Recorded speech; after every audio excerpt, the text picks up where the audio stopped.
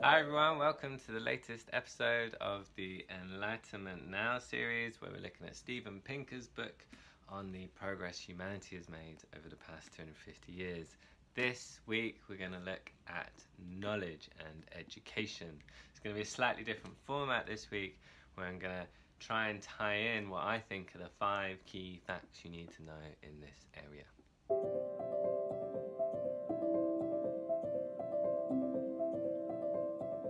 Okay, fact number 1.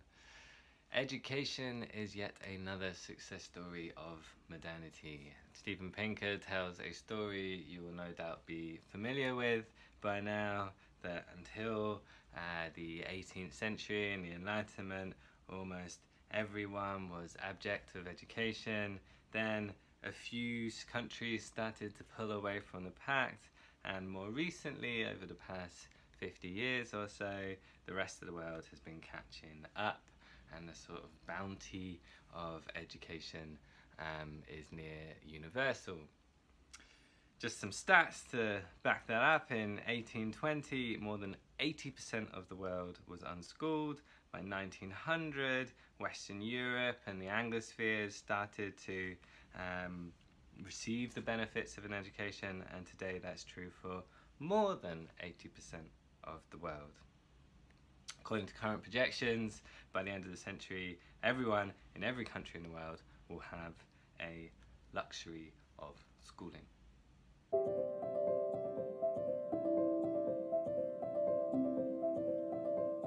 Okay, fact number 2. Education comes with a number of benefits. For instance, according to a recent study, it's actually the amount of schooling children receive in a country, not that country's average wealth, that determines ultimately people's average health and longevity. Education also tends to result in people being less racist, sexist, xenophobic, homophobic, and authoritarian. Educated people place a higher value on imagination, independence, and free speech. They're more likely to vote, volunteer, express political views, belong to civic and voluntary associations, political parties, and so on. They're also more likely to trust fellow citizens, and perhaps more important than any of those things, the more educated people get, the fewer children they have. The kind of only reason that the world's population is expected to peak around about 9 or 10 billion is that people are expected to be more educated and decide to have fewer children.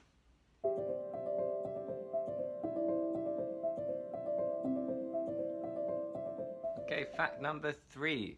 Although education has a number of benefits as just spoken about, it's also one of the main drivers of inequality in a country. So basic education seems to be good for everyone, but higher levels of education, such as university level, masters, PhDs, actually are massive drivers of inequalities in wealth. Basically, if you have a degree, you're far more likely to earn more. And so, for example, in the UK, we now have over 50% of people in higher education between the age of 18 to 30.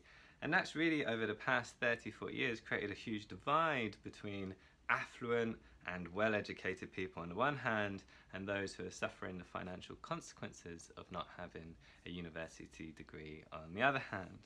So we talked about this in previous series as well. We have this kind of increasingly polarized divide in society between two major groups. One that is predominantly urban, better educated, affluent, liberal and culturally diverse, and the other that is more rural, less educated, poorer, conservative and culturally homogenous. Of all these factors, it might be that education is the most important driver, the biggest wedge between these two groups, and producing the levels of inequality and polarization that we're seeing in modern societies.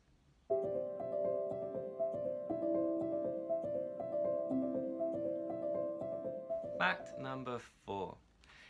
It's not just making higher education institutions more inclusive that will solve this problem, there can be an even greater amount of people at university, and there still be a worrying issue, which is that some theorists believe that higher education actually, instead of skilling people up, instead of providing people with various skills to be able to do engineering or medicine or whatever, actually is more of a positional good. It shows that they're of a higher status than people who haven't received that education. So even if 100% of society ended up getting a university degree, it might be then that there is a divide between the 20% or the 50% that have a master's degree. If everyone gets a master's degree, there might be a divide between the 20 and the 50% that get a PhD.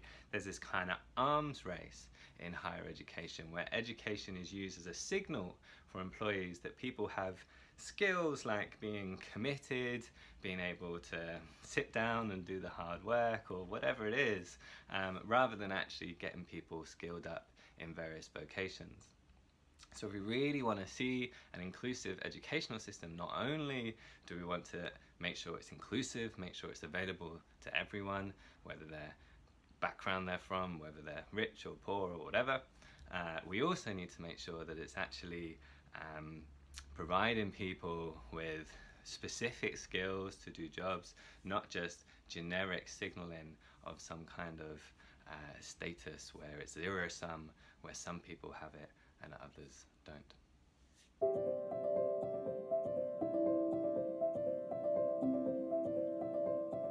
Fact number 5.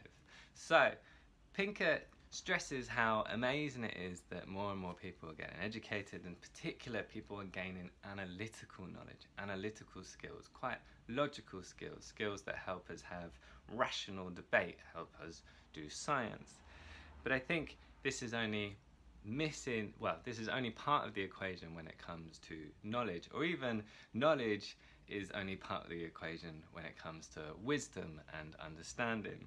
So again, a more inclusive educational system, or a more holistic one, would include not just analytical knowledge, things like IQ, various reasoning skills, but also more embodied knowledge, about how to practically do things in the world, knowledge that has a kind of greater depth to it. This is something that Ian McGilchrist talks a lot about in his book, The Master and His Emissary. It's not just our kind of rational, heady knowledge that matters, it's also our embodied, intuitive knowledge, our wisdom of life, if you like. That is the end of this video for now. I hope you enjoyed the new format, and I'll see you again soon.